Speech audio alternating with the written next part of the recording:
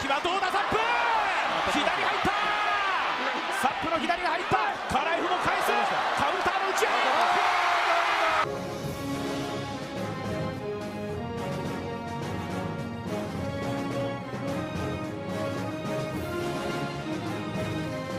サップの一撃で決着がついた。野獣の進化は止まらない。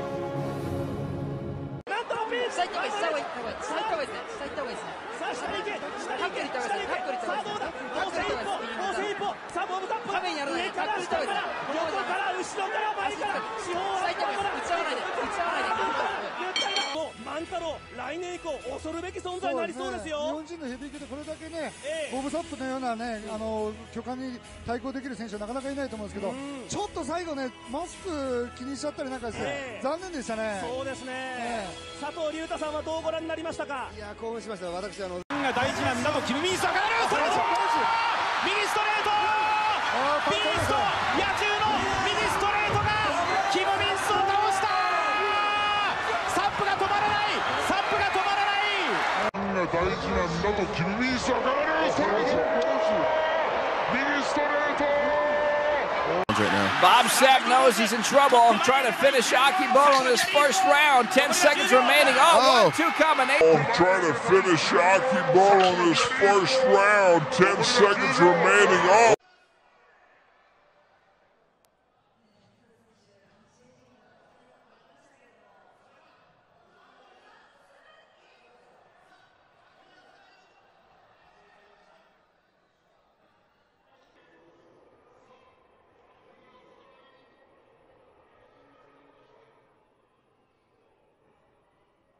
A smart move.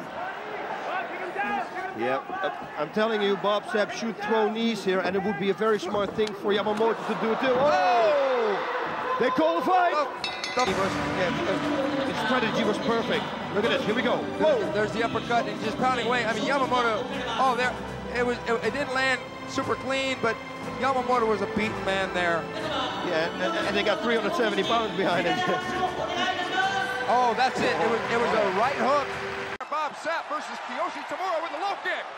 Bob Sapp coming in and eating a right hook. Sapp gets the right hand and drops Tamura.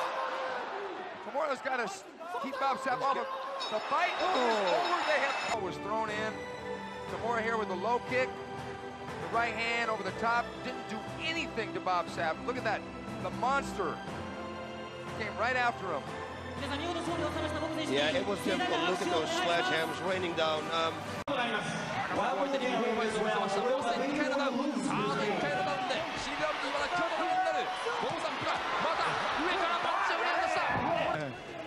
吉田さん、プロ格闘家としてデビューした吉田さんの目から見て、このボブ・サップという選手はどう映りましたか、改めて。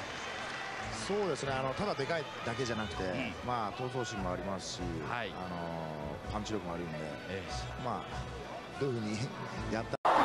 코너봅니다. 리공격 넘어지는 김종환. 끝나네요. 굉장히 이제 연령들이 있는 가운데도 파이팅을 해왔고요. 네.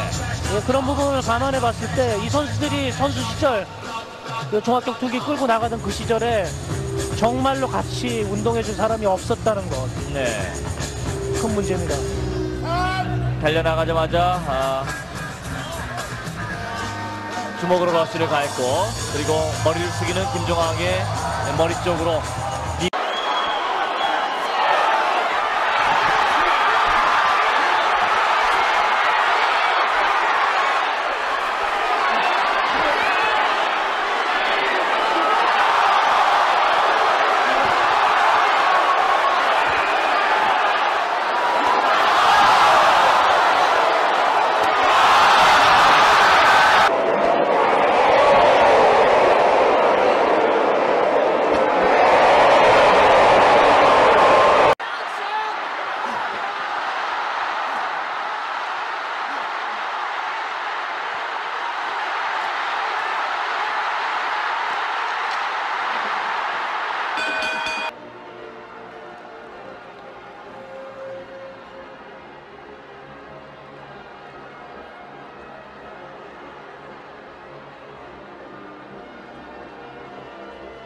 so far. Get up in there, clean it up in there. Another good leg kick by Glanville.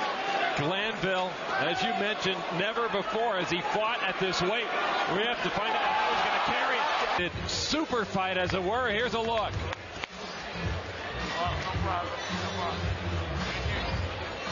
There's the punch.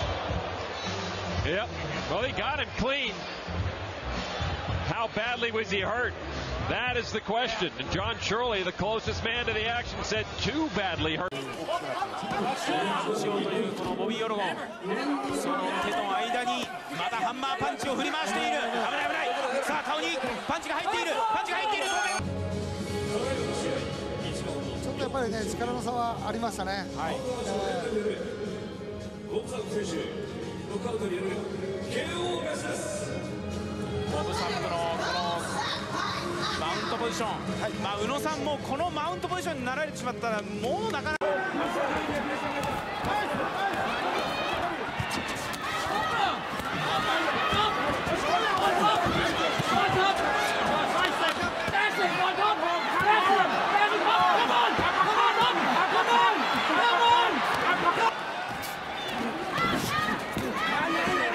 コーナーサップジャッジ応援20対18青コーナーサップ以上判定3対0で In a different manner.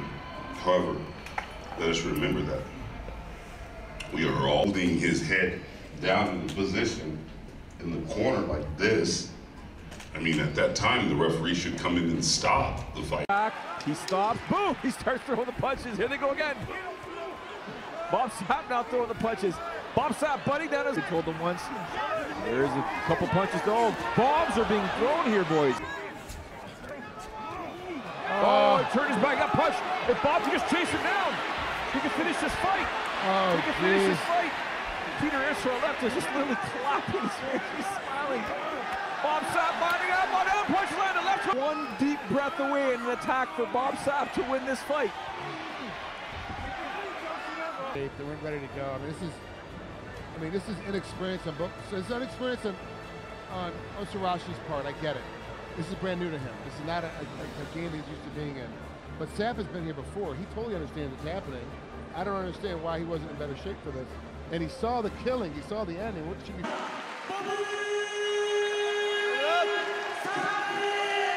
He can barely stand up. But 効果できます。さあ、ビーストタックルか。早くも見せつける。ビーストタックルからプーチャーだった。壮絶な殴り、壮絶な殴り合い。玉砕、玉砕、高山死に様を見せるか。さあ、組相撲から来た。よね。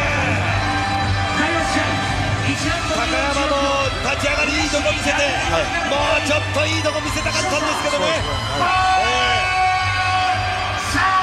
1分16秒。ボブサップなんとフィニッシュは腕ひしぎ逆十字。